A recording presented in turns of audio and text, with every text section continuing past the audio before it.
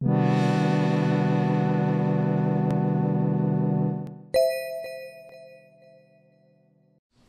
can get started. Today, for this nth McDonald Institute seminar, the series, I should have counted, but I didn't. We are delighted to have Shirley Lee.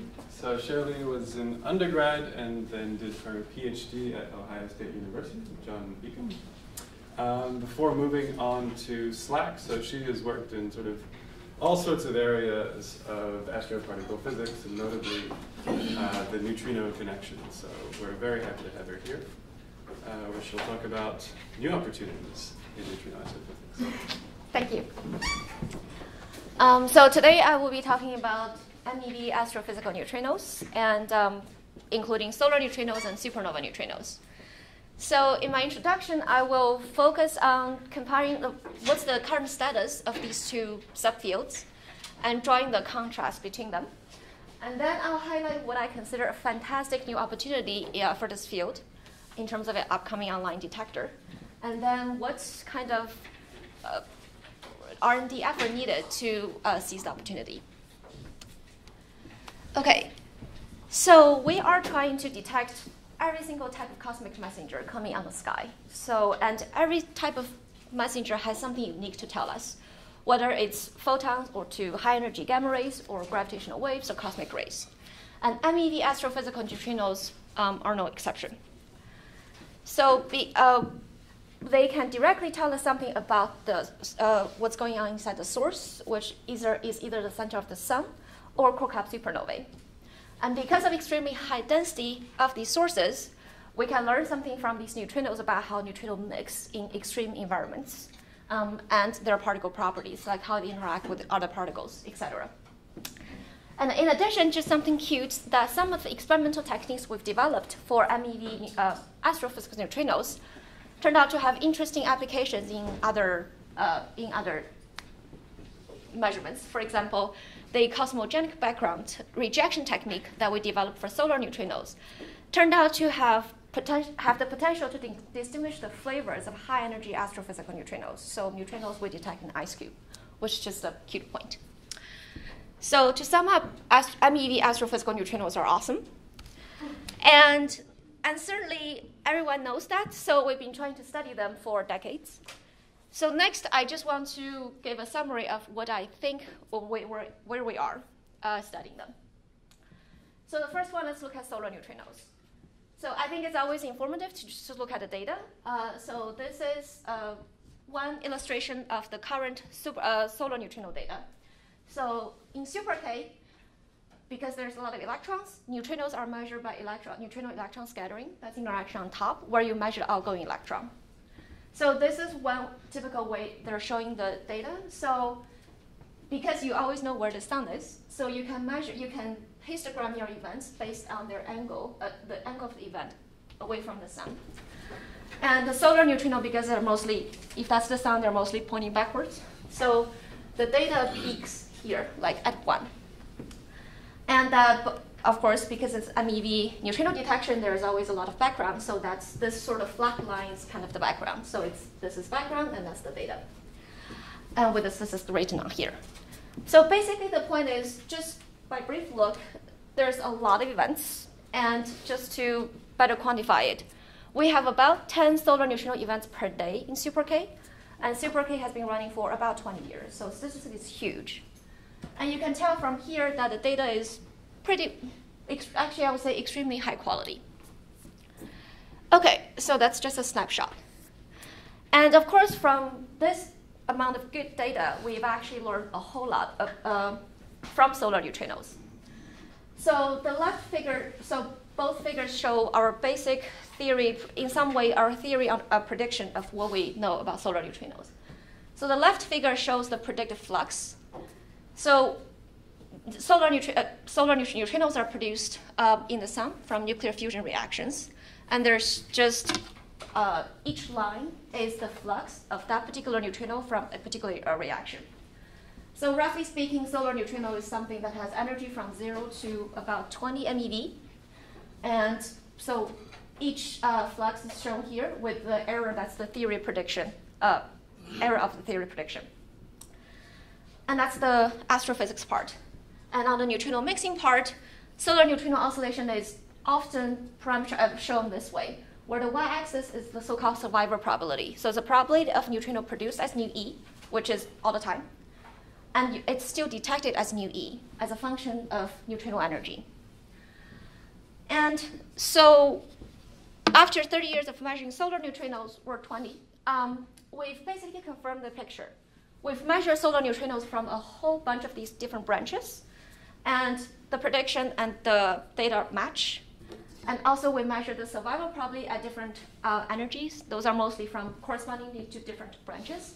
And you can see that the data and the theory also agree quite well. But if we want to be very precise, there are quite a few extremely well-defined open questions in solar neutrinos. For example, we've measured a bunch of these branches, but these are called CNO neutrinos. That's the green dashed line. And this one is called HAP neutrinos from helium and proton interaction. So there are 4 chains that have not been detected. And on the mixing side, although in the previous figure it kind of shown that our measurement of the mixing probability and the prediction kind of agree, they actually don't quite agree as well.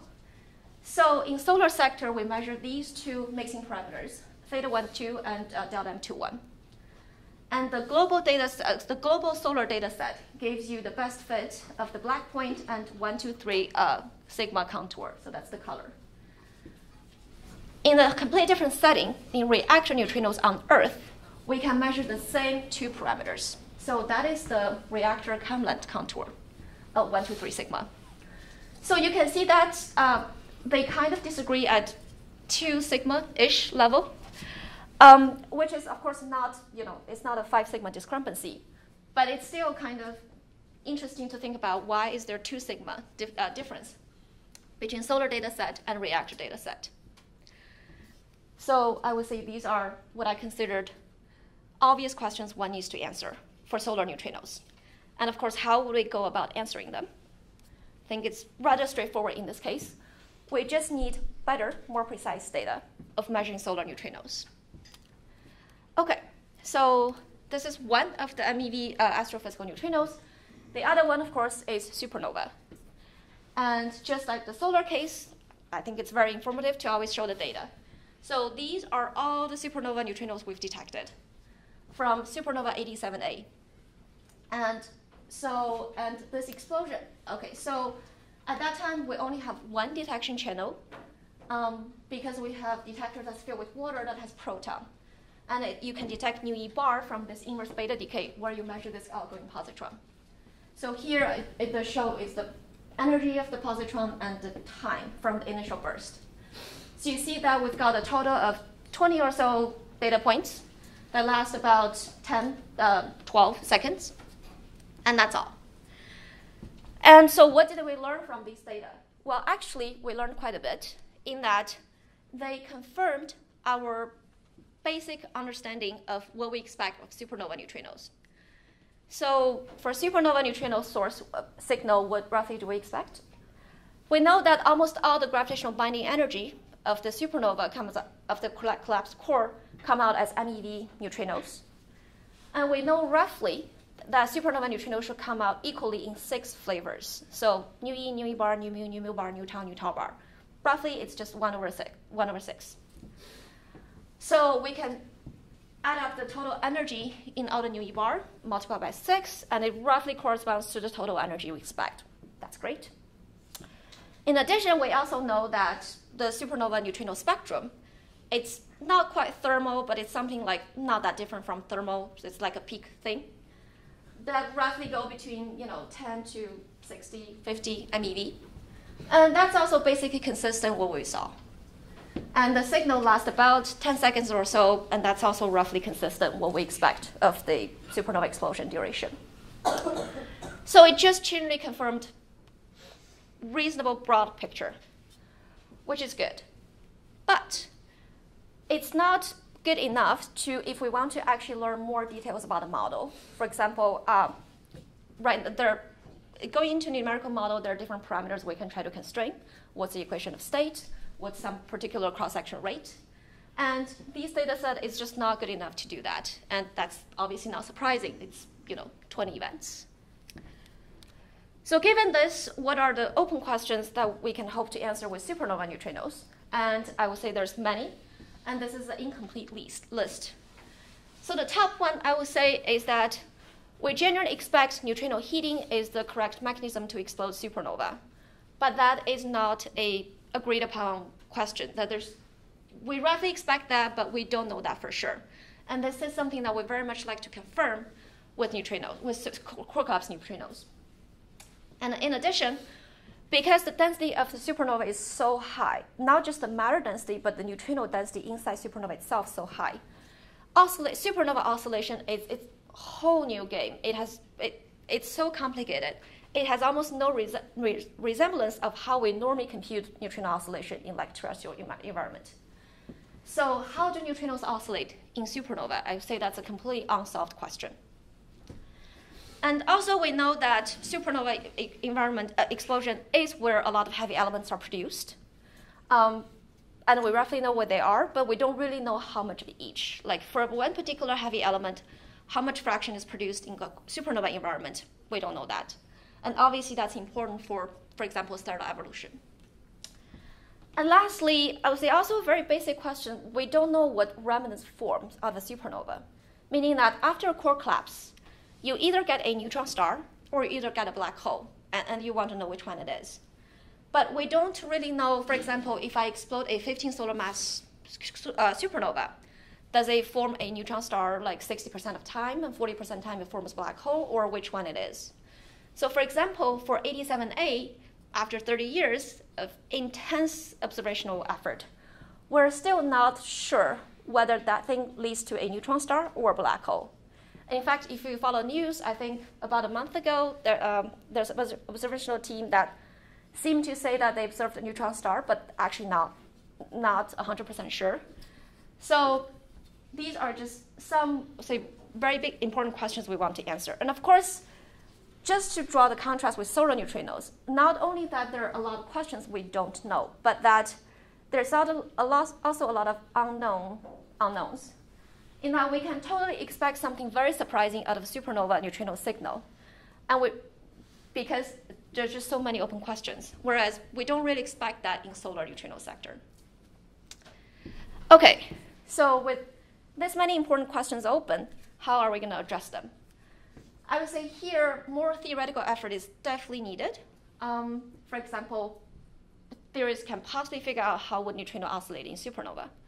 But all of them are extremely complex questions. Even if someday we have what we think are very good theoretical answers, it is still crucial to test them with data. So I would say, despite a different status, the answer to both problems or to both fields are the same, that we need better data. Okay, and how are we going to get qualitatively better or more data? There's quite a few different opportunities, and I will focus on one in the rest of my talk. And that is DUNE, far detector. So DUNE is a under construction stage, I would say, long baseline neutrino oscillation program in the US. And its main science goal is to measure CP violation and mass hierarchy from accelerator beam neutrinos. And its far detector is what I'll focus on. It's a 40 kiloton liquid argon detector on deep underground. Now, I'm a theorist, so what that means to me is this is the far detector. The most precious thing is argon 40, and argon 40 is just amazing.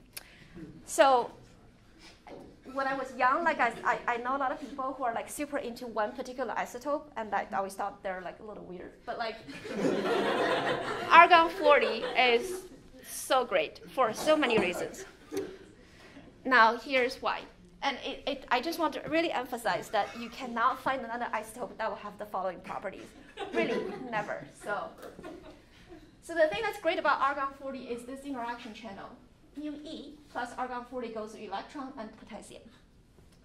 Where, so this happens at about, like, say, 20 MeV. And then you have this electron that's 15 MeV or something that you can observe in your detector. And you go to possibly a few different excited states of the potassium. So potassium could decay, just going back down to ground state of potassium. That might give you some gamma ray, but we can talk about that later. But roughly what you see is this electron. Now, why is this channel so great?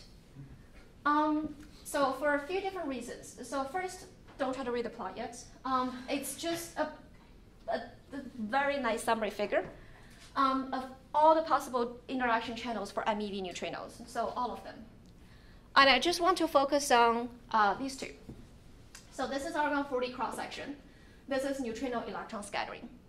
Because without argon-40, let's say neutrino electron scattering is the only channel that exists for nu E detection that with very, very large detector mass.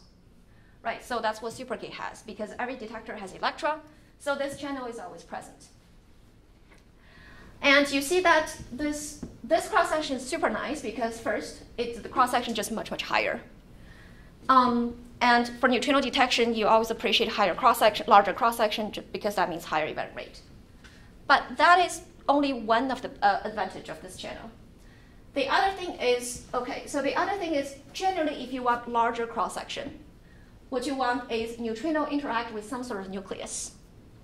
For example, if you put a proton here or you put a lead here, the cross-section tend to be, these sort of lines as opposed to down here. So what about the other nuclei? Well, they're less good for one crucial problem.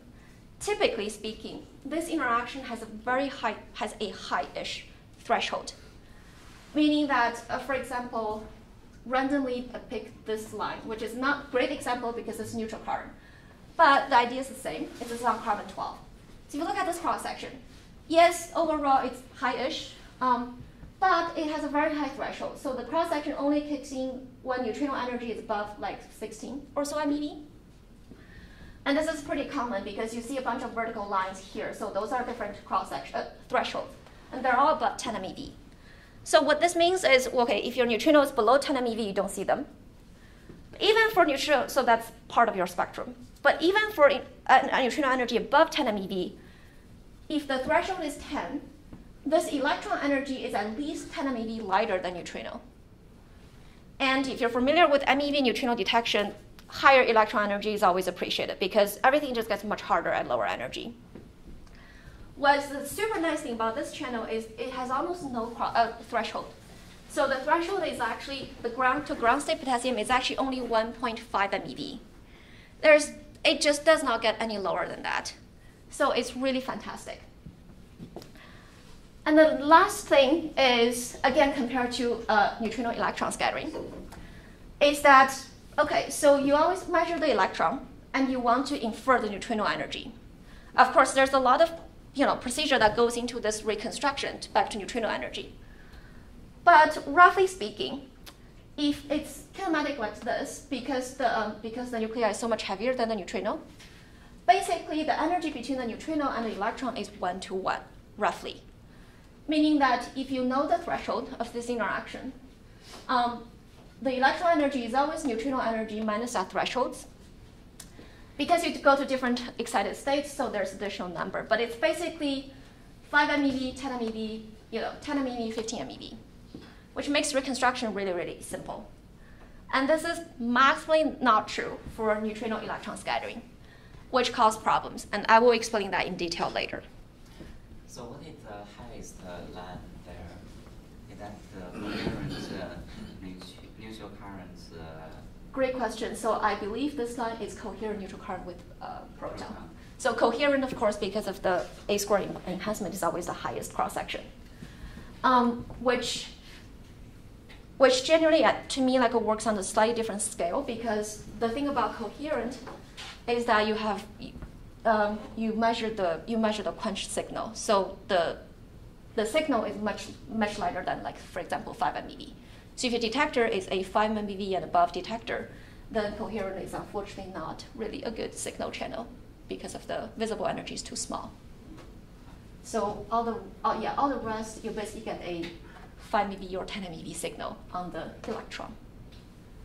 but the cross-section there is highest. So the neutrino argon threshold, though, the ground state transition is forbidden, right?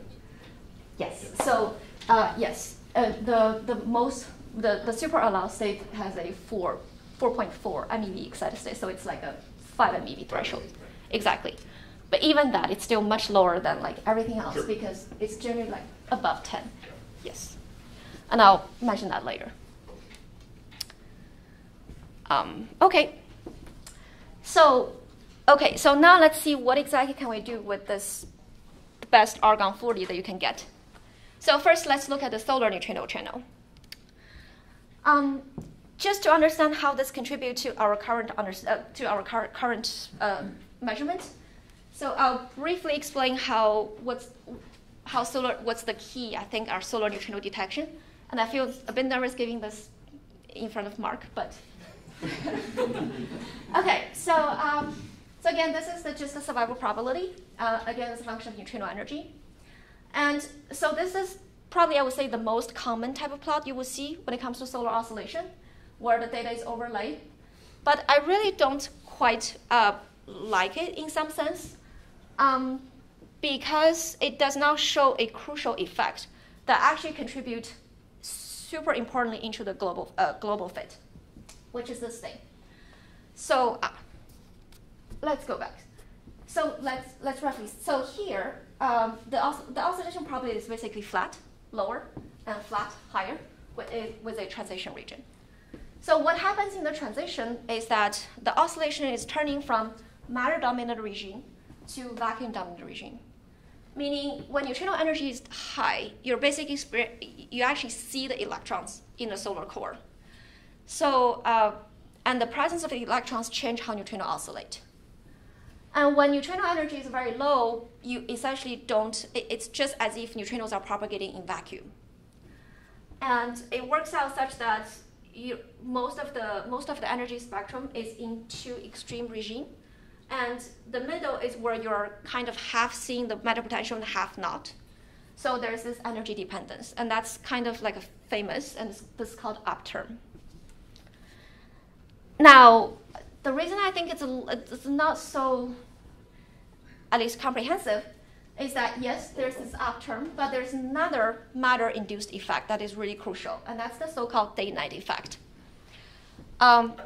Meaning that for solar neutrino to reach us during the daytime, needs to propagate outside, go through the sun, sure, but it doesn't need to go through much of Earth.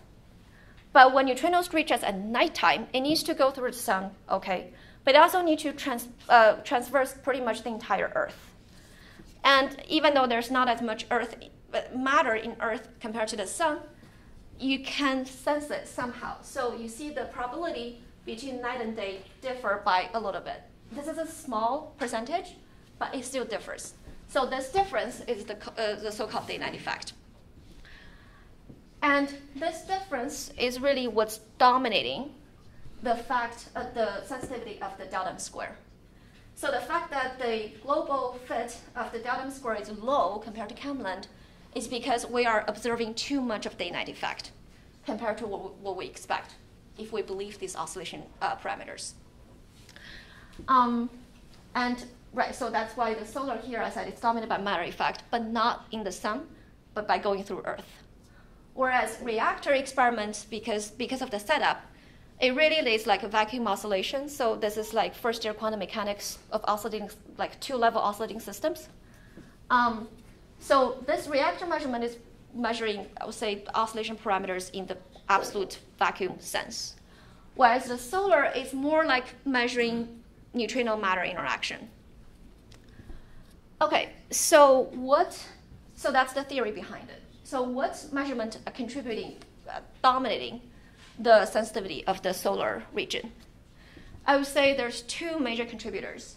The first one is, of course, snow. And I'll go brief because I just assume everyone knows this. So snow famously detects solar neutrinos with 3 channels, and it super nicely maps onto this figure, so I explain what it is. So solar neutrino is 100% UE, and it oscillates to something else. You want to measure how much UE there is and how much something else there is. So the first channel, that's this one. It's the charge current channel where you're only sensitive to nu E. So whatever that value you measure, it puts a vertical line. So this is nu E flux, this is mu and tau flux. So you put a vertical line in nu E. So you measure this, and you know nothing about mu and tau from this channel. And then you also have this neutral current channel where you're equally sensitive to nu E, nu mu, nu tau. So what you're measuring is the sum of E plus mu and plus tau. So this measurement, it's just diagonal line here. You're measuring the sum. And in addition, they also have this neutrino electron scattering channel, where it has mostly sensitive to mu E, but a little bit mu and tau as well. So you're measuring some sort of a linear combination of the X and Y fluxes. That's why it's like this tilted line. And the three measurements combined really pin down, intersect at one point. And you know exactly what's the total, how much it has oscillation nu E, and how much it remains in nu E, and how much it oscillates in mu and tau. And the whole picture confirmed with our theory prediction of what's the total flux. So this is one of the dominant contributors to the global solar fit. Another important experiment is Super K. And as I said, Super K measures, unfortunately, Super K for nu E, Super K has only this channel that neutrino interact with the electron where you measure outgoing electron. So having this channel alone in one detector has two, I would say, disadvantages. The first is that because you're measuring a survival probability, you want to measure really two kind of fluxes, and you can take the ratio so you know how much E, mu, and tau there is. But because this channel is mostly sensitive to nu E, and it has a one-stick mix of mu and tau, so you're only measuring one linear combination. So you need someone else to tell you either what's the total, or what's nu E only, or what's mu and tau only, to know what is the ratio. So where's in the survival probability, where's the line on the vertical scale? So roughly speaking, you can imagine, you can understand it as that and I forgot to say that the vertical scale of the survival probability determines the angle. So roughly speaking, Super K measurement of the angle is limited by the fact that it doesn't have a neutral current channel. So it still uses Snow's neutral current channel of the total flux, and that's limiting the improvement of the angle. And in addition, this is related to something I talked about earlier, in that, so the survival probability changes as a function of energy. So you really want to know what's the rate at a fixed neutrino energy, at a different neutrino energy, and etc. But you don't measure neutrino energy, you measure electron energy. So you want something that connects electron back to neutrino energy very well. And this is maximally not the case. So this is differential cross-section of neutrino-electron scattering. And the way to read the plot is that basically if you have a neutrino at 10 MeV, like this line, the outgoing electron is pretty much equally likely to be anywhere between 0 to 10. So if you measure electron of 10 MeV, then the neutrino energy is really anywhere above 10. So what this means is even though your detector may have really good resolution on the electron, when you unfold it back to the neutrino energy, it got really wide smearing. And that's just the kinematics of this interaction, which makes the delta M square measurement really, really difficult because you want to know how things change as a function of energy. Okay, so this brings us to June, where, as I said before, that the really unique channel is charge current interaction. So now let's see how Dune measurement differ from that of Super K. So again, this is the snow slide plot where the dashed gray bands are the snow contours. So that's the snow charge current and snow neutral current. And this is, to make fair comparison, this is statistical only. So because Dune also has a charge current interaction, it's a different channel from snow, but it's a charge current one. And how well that can do statistically is this vertical red band. So it's much thinner just because statistics is much huge. And in addition, because every detector has electron, Dune also has this neutrino electron scattering, which measures a linear combination of the different flux. And the intersection is this bright blue. And this just roughly illustrates that this Dune intersection is much smaller than the snow region. So from this, you sort of expect intuitively that it can improve on the angle measurement, just because you can figure out the ratio much better from a tighter intersection. And in addition, to improve on delta M square, as I said, it's important to measure how things change as a function of neutrino energy, which means you want a tight relation between electron and neutrino energy. And this is, I don't know how to show this, but this is precisely what happens with this channel. There's almost one-to-one relation between these two, whereas before we're relying on neutrino electron scattering, and that has unfavorable kinematics. Okay, so this is just because of this, the presence of this channel, we expect Dune can improve on both the angle and delta M square for the solar oscillation. So how we actually mark the analysis is reasonably simple in that we just take 40 kiloton year exposure. Keep in mind that Dune is supposed to be a 40 kiloton detector, so this will be roughly 2 more years, 2-3 years of running time. And the key point is you want to separate neutrino electron scattering and neutrino argon charge current because it's 2 detector channels. And luckily, there's a very easy way to do it. So suppose that's the sun. And so for electron scattering, mostly this electron is forward. So it's mostly directly backwards away from the sun. Whereas the neutrino-argon interaction, again, because of kinematics, the outgoing electron is roughly isotropic. So a super simple way to separate them is to define some sort of forward cone, like away from the sun. And you expect inside the cone, it's mostly neutrino electron scattering. And outside the cone, it's mostly the charge current interaction. And realistically, if you do this, of course, you would do something fancier, but we want to keep the analysis simple. So we cut it outside the cone and inside the cone. So outside the cone, you mostly have charge current interaction. So that is the oscillation signal channel. And of course, there's going to be some mix between these 2 channels. So this is the electron scattering channel. That's the background. That's one of the backgrounds. And of course, there's also like real backgrounds. I will talk about that later. So that's this dashed line. And in addition, I did not say very early on in that I said there's different channels, there are different fluxes of solar neutrinos.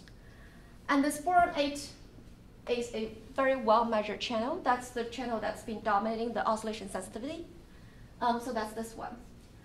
But remember, I circled a few different branches and say that those have not been measured. And one of them is this HAP, helium-proton interaction, because the flux is just much smaller than boron 8.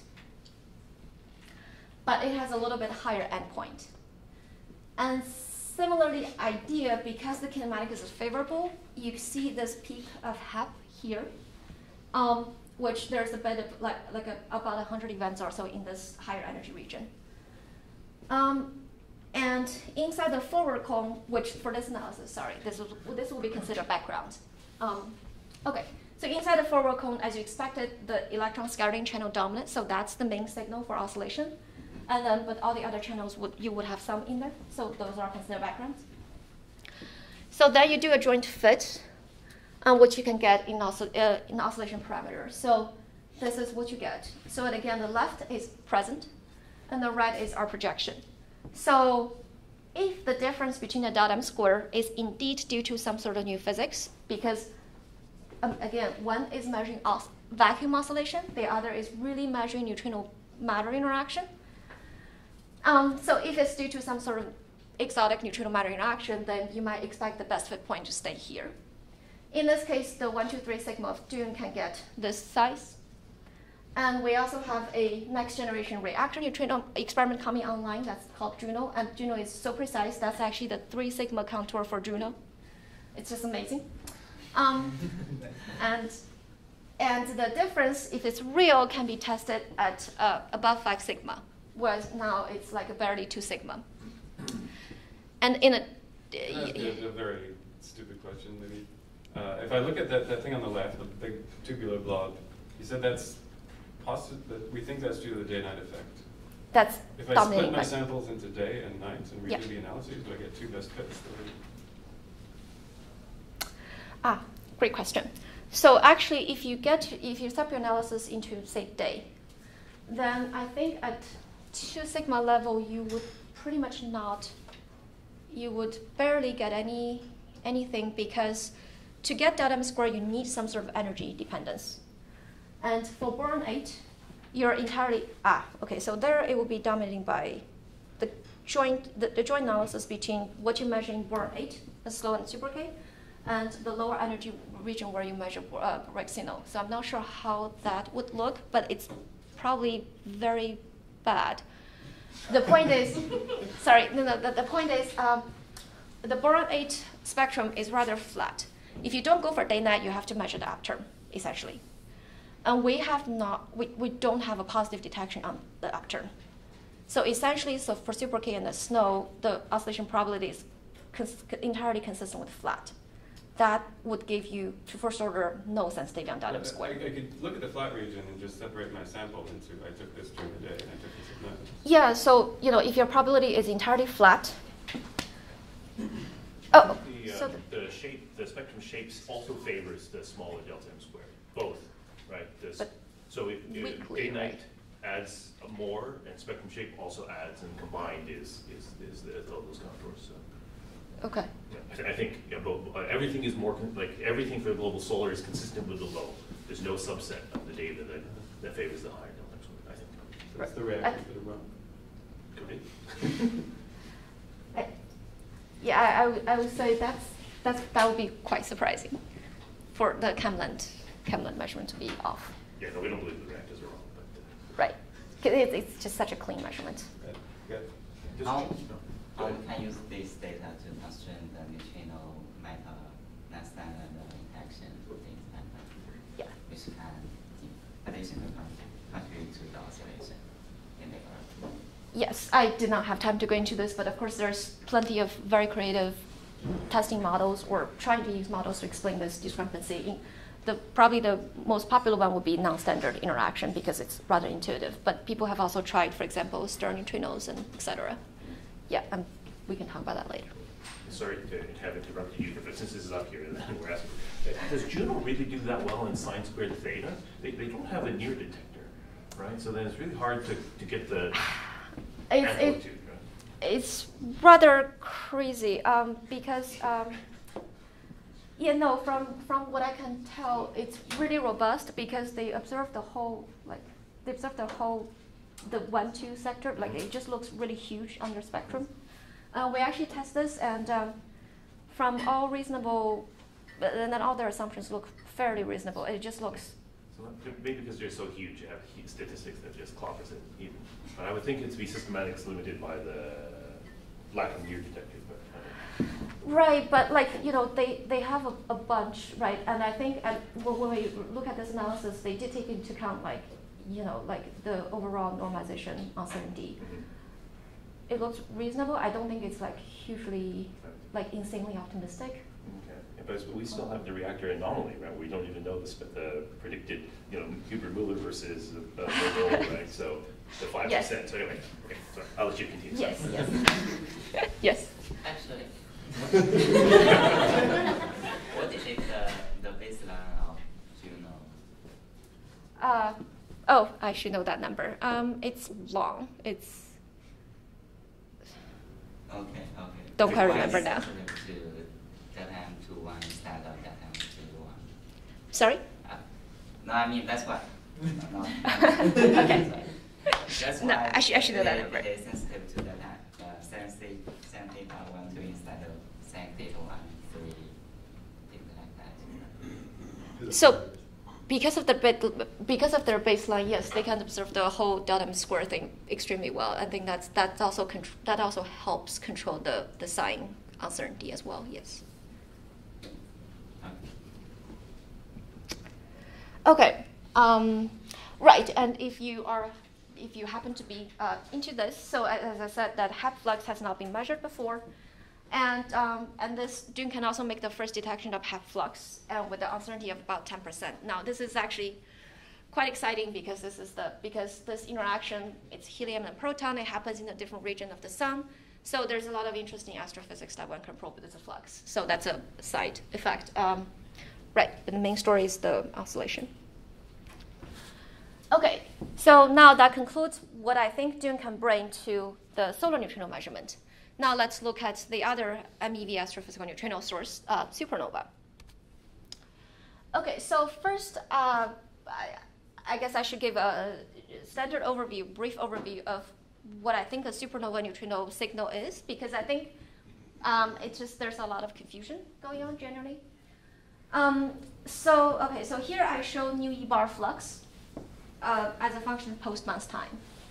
So very briefly speaking, what happens during core collapse is the star has an iron core and with lighter material on the outer side. So it's like an onion structured thing.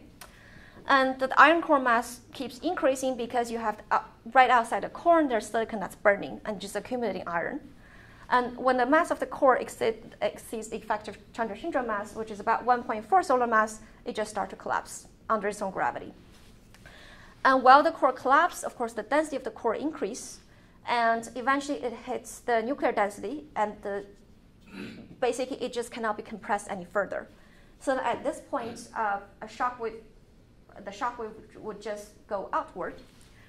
And right when it's compressed to the maximum point, that's really the beginning of the bounce.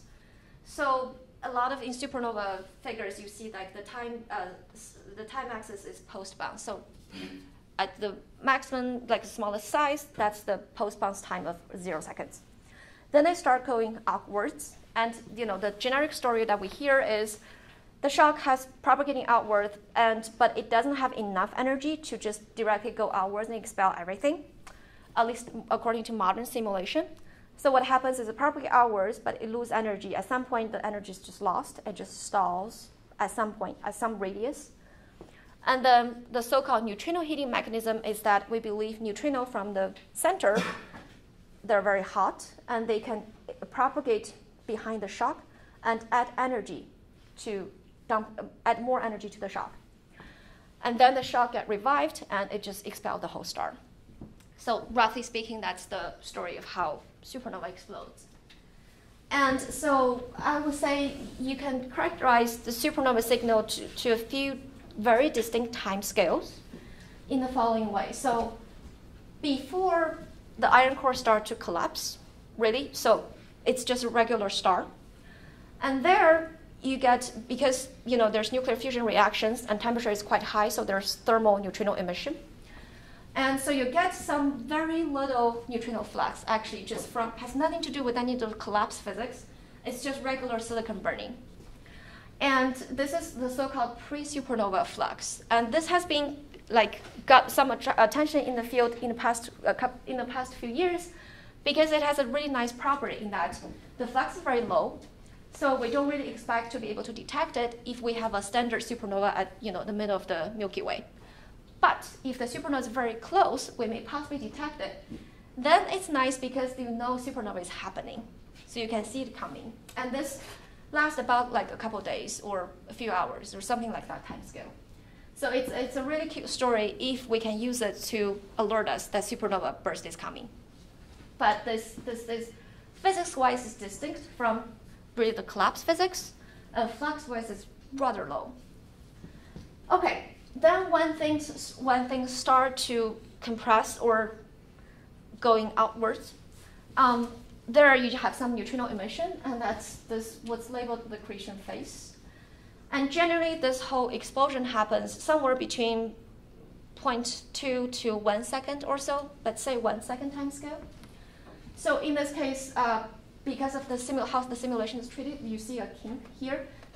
In this model, the explosion happens at about 200 milliseconds, 0.2 second. But generally, it happens anywhere between up to a second or so. And then once the explosion happens, you expel the outer stuff, you're left with a protoneutron star, and that just cools by emitting neutrinos. So then after this kink, everything else is essentially some sort of cooling physics. Yeah, you can just imagine it's pair-producing neutrinos, and then cools, the temperature drops. Eventually, the protoneutron star temperature will be low enough that the whole star is transparent to neutrinos, and that actually marks the birth of a neutron star. Of course, if the neutron star is the remnant. So here, that's illustrated here. You see a very sharp drop-off in luminosity, and here a neutron star is born. And just to orientate the time scale, this happens about 60 seconds or so in this particular model. And from a detection point of view, I would say you can probably think of it as the 3 time periods, in that pre-supernova it's quite its own thing. And then we generally consider neutrino signal to be a 10-second detection window. So here I mark 0 to 10 seconds as the main signal. But just to highlight that, in fact, there's a lot of signal outside 10 seconds, say just for super K, because modern detectors, of course, much larger. And we generally expect supernova to, the average expectation is middle of the Milky Way, which will be closer to 87A, for example. So event rate will be high. And I would say for like a super K kind of detector, you would imagine late time is about 10 seconds to a minute. Okay, so that is the general picture of what happens of a supernova, and if we look at it from a nu E bar perspective. Now, what does nu E bring us? Well, I would say it definitely more than doubles the amount of information by combining with nu E bar. And keep in mind that the nu E bar is really the only channel we know for sure we can measure well. So the first thing that's probably is more widely known is the so-called neutronization burst. Again, this is time. This is also the post-bounce time, really. So very, very quickly, at tens of millisecond time scale, really right before everything, right when everything starts to happen, when the shock just starts to propagate outwards. So this happens very, very fast, while it propagating before it stalls. It rapidly, so let's say, electron rapidly capture proton and make neutrinos and neutrons. Because if you think about it, so how do you turn an iron core into a neutron star? Well, you need to turn a lot of protons into neutrons. So turning protons into neutrons is really a key aspect of what's happening during a supernova. And that process produces nu E. So this happens very fast in the beginning, and this is called neutronization burst. And it's generally, it's very well appreciated, and also this is a very robust signal if you look at all different simulation models and stuff, because it's based on physics principle, you know roughly that it happens. And this signal can be detected, of course, very well in nu E argon interaction, and that's what you see. And in comparison, if you only have electron scattering, again, without argon, that's what we'll have. The signal rate is just much, much smaller, again, because of the large cross-section. And there's a lot of fun stuff you can do with this neutronization burst. The first is that it's really like a timing beam, because it happens so fast, like on a scale of tens of milliseconds. And this is a signal that you should expect to happen across all different kind of detectors, with probably higher detection significance in doom, but you would also expect to see it a little bit in other detectors too. So it's really a good clock that marks the beginning of a supernova, I would say, across all different detectors. So it's really nice. Another thing that's really fun about this neutronization burst is that, so as I said, supernova neutrino oscillation is really difficult, especially in the early time.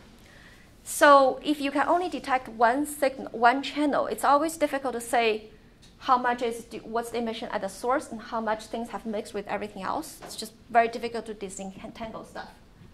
But in the early stage, you only have nu E, because this is before really anything else happened. So nu E bar, nu mu, nu tau stuff is not really present. With only nu E, it's very easy compared to other later time to know how things would oscillate. And that the oscillation probably differ drastically, depends on whether you're in the normal hierarchy or inverted hierarchy. So you can hope to measure the strength of the signal, and that may tell you something about the hierarchy of neutrinos, which will be really, really cool, because this is something you infer in a 10 millisecond detection window. Okay, so I would say using nu E, using argon channel to measure neutronization burst and do sort of physics is reasonably well appreciated in the field. But I want to focus on, but I also want to highlight something else. So other than the initial burst, there's this long cooling period. that really is dominating your signal from 1 second to 1 minute. So there's a lot of events there. And even there, there's a whole lot of stuff you can do with measuring both nu e and nu e bar. So let's see what I mean. So here I plotted the neutrino luminosity as a function of post-bounce time, and of 3 different flavors. So nu e bar, and nu x. So in supernova, nu tau bar, nu mu bar are the same. So everything is just labeled as nu x.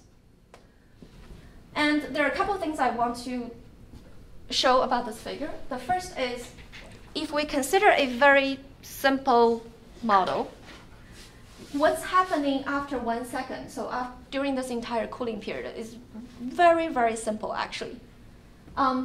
Basically, you have a constant luminosity that follows quite well as just 1 over t, because this is t multiplied luminosity. It's rather flat for, from 1 second to like 40 seconds or so. So it's just a 1 over t flux that's been dropping. And then at some point, you turn into a neutron star, and this is like really, really fast drop. Okay, and basically the same story as a bit earlier, that we roughly expect the 6 flavors to be about the same. So you see that all the lines are basically on top of each other. The difference is like 10% or so, so not significant.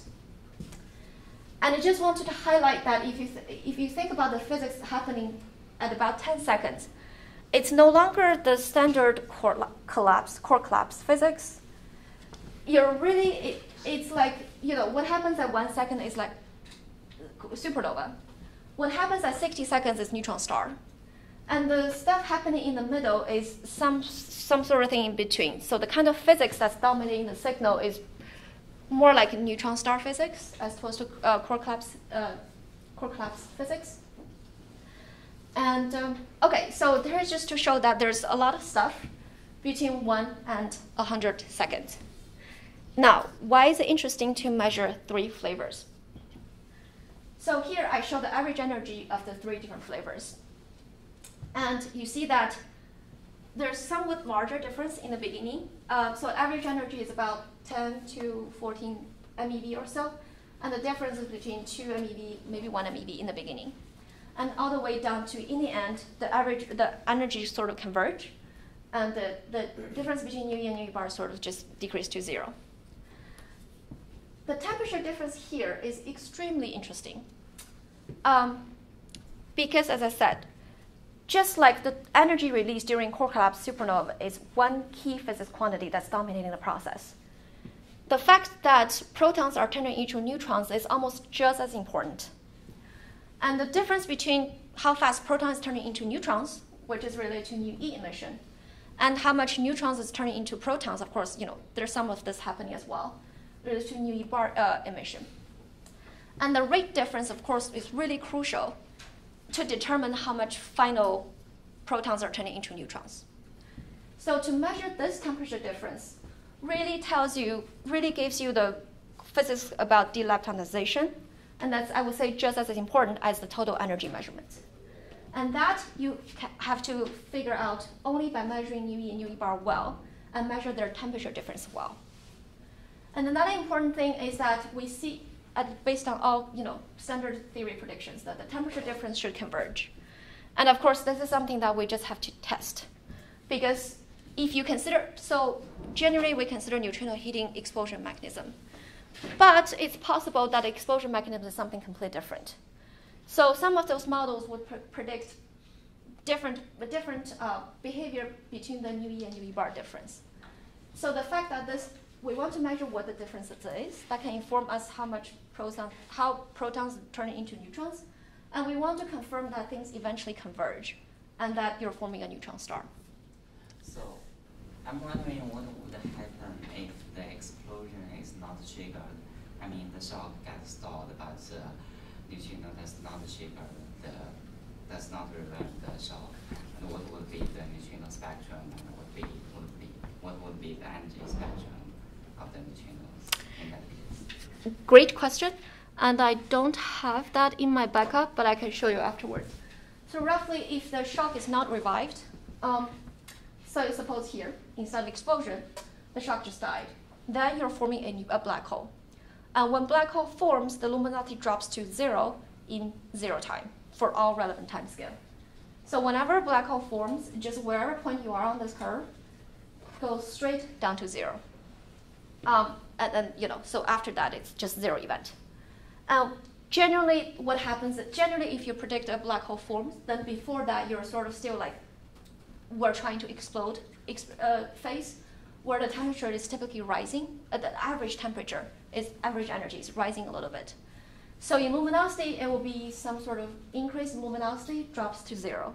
In average temperature, it will be mild rise, and then no signal. So that's black hole formation. So yes. why do we have the confusion if supernova explosion leads to black holes or neutron stars? Great question. And I also didn't include in the backup. The quick answer is basically no. So as I said, because when black hole forms, event rate drops to 0 in no time.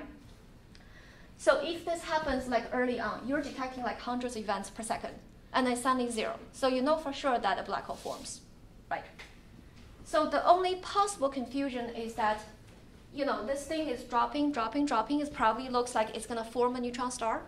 And at late times, eventually here at 60 seconds or so, you're just getting like the last event. Then if black hole forms like that late, you're getting like 3 events in 10 seconds, and then you got 0 events, so what's happening? So there you might get some sort of confusion. And black hole can indeed form at late times. So if I quote 3 sigma separation power as a standard, you can basically tell it apart up to 40 seconds or so for this particular model. And if after 40 seconds, the regular nominal rate is low enough that you might get it confused. Does that make sense? Right, so early time, no. But if it's later, it's going to form a neutron star, but due to some other reason, it decides to turn into a black hole. Then after 30, 40 seconds, you might not tell apart. Okay. Okay, so it looks like I'm going to run over time. So let me just jump to the last section. So in that, I think there's great potential if we can measure nu E channel very well in argon. But I want to highlight that doing this measurement in Dune is very difficult, and there's a lot of effort that has to go in to make sure this happens. And I will talk about a couple of them. The first one is just trigger. So this is that Dune is a detector that's designed to work at GeV, to detect accelerator neutrino at GeV. A GeV event is very big and distinct. So this is an event display from microboom, which is also using liquid argon time project TPC technology that Dune will use. So this is how it's basically like 2D imaging or 3D imaging sort of detector. So for a neutrino event to come in, for example, here you can see big charged particle tracks. So higher energy event is bigger tracks or more particles of final states. So that's imagine that's like a beam neutrino event that you're designed to aim for. Like a 5 MeV detect electron probably will show up like that, something like that. If you can't see though, what I'm pointing at, that's expected. There's like 2 pixels of green dots here. And for especially like a supernova, a solar neutrino at about 5 MeV or so electron energy, you will be fishing out those little dots out in the environment where you have a lot of these kind of events. So how to do this, of course, is very difficult, and that's under study. And the next thing that I want to say is that this background line. So when I show the solar neutrino event, I have one line that's called background. And here is where they are. So it's three components, with one being a really big problem. So I'll explain what they are. So during the sitting in the mine, underground, and there's rock nearby. The rock has uranium and thorium in them. Uranium and thorium would alpha decay, give alpha in the rock. And these alphas can interact with like silicon or something else in the rock. And then it can kick out some sort of MeV neutrons. And this just happens all over in surrounding rock. And these MeV neutrons, can just go into your detector. Because you might know that generally we shield neutrons with some sort of thing that has hydrogen, so either water or plastic or something. But because it's designed to work as a GeV machine, it does not really have significant shielding outside. So then it just comes into argon. And then argon is also particularly bad when it comes to neutron self-shielding. So it doesn't really confine these events to like edges. They just come in like the whole argon, like the whole detector, which is really big, and it will just be filled with neutron capture. And this rate is huge. So without any kind of shielding, we expect neutron capture to happen at a rate of like 100 hertz in a detector. With, we're trying to do like MEV solar neutrino detection. So it's just really, really large. And the neutron capture gives you a gamma ray like about here, and then you smear it with whatever energy resolution you can get, and this is the tail of the smeared line. And to make this plot where the signal curve looks about this high, we actually assumed 40 centimeter of shielding, which cuts the background rate down by about a factor of, I think, somewhere between 10 to the 3 and 10 to the 4. So if you don't shield it, which is the current design, this curve will be about like 1,000 or a few thousand times higher on this curve with a signal rate about here. So, and this is how it compares to solar signal. But it would also be a problem for supernova signal because you want to detect supernova signal all the way to last few events, because with the next galactic core collapse, we can actually do that. So eventually, you're bound to run into a region where you're detecting like 2 or 3 events every couple seconds or so.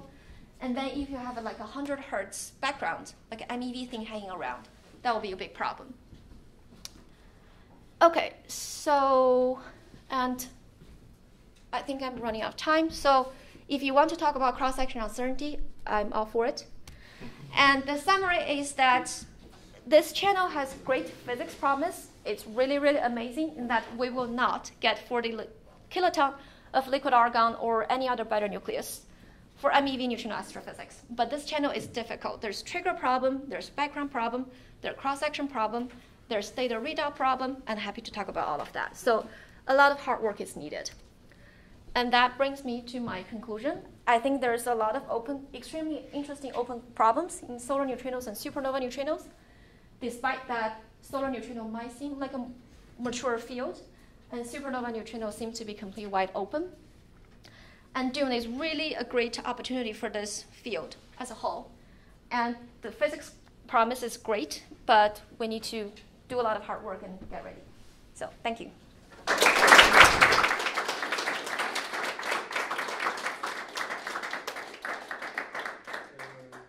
a few questions during the talk, but we have time for 1 or 2. You're saying you've already asked, so someone over there. So when you talk about that you can measure HEP neutrinos, yes, 10%, yes, and then you show the backgrounds, all of your backgrounds, and before your signal for HEP would be, you don't expect any backgrounds at that higher energy at all, or are they insignificant? They're insignificant. I mean, the backgrounds always go like, yeah, like this background, for example. This is the tip here is the cosmogenic, the regular cosmogenic background. It actually keeps going up to higher energy. And also for cosmogenic, this is actually after the cut that we came up with. So like before cut is probably like a factor of 10 higher, but we think that's reasonably under control. So there's always stuff like, there's definitely cosmogenic that you need to cut. But we don't consider, to the best of our ability, we did not find any background that's comparable to HEP after standard treatment. So the difficulty in like, for example, super K really is because really of this kinematics of neutrino electron scattering. So it's effectively just smearing things a lot more. So then there what happens, the boron 8 get really smeared. It just rolled over, cover up your HEP. But other backgrounds, we think is fine. So you're really optimistic in being able to measure very well? Or? For HEP, yes, because, yes. 100 events for 2-3 years? So this is 100 kiloton year exposure. Yeah, so. So for full 40 kiloton, yeah, it will be like 2.5 years. Like people say that maybe 2 of the modules will go in first, so that will be 20 kiloton at first. In that case, that will be like 5 years. Okay, and just a question about the background. So you said that the neutrons come in from the outside. How far into the detector they come, or does it matter the spatial? So that's I was saying. So because argon doesn't stop these neutrons, they pretty much filled up the whole detector. Yeah. Like the detectors, the large volume come from the length. Like it's like 60 meters long. That does not help you because there's rock surrounding the whole 6 meter, and it's like 10 meters or something like one direction. And yeah, you can go up to you can easily go to 5 meters. So it looks uniform. That's unfortunate.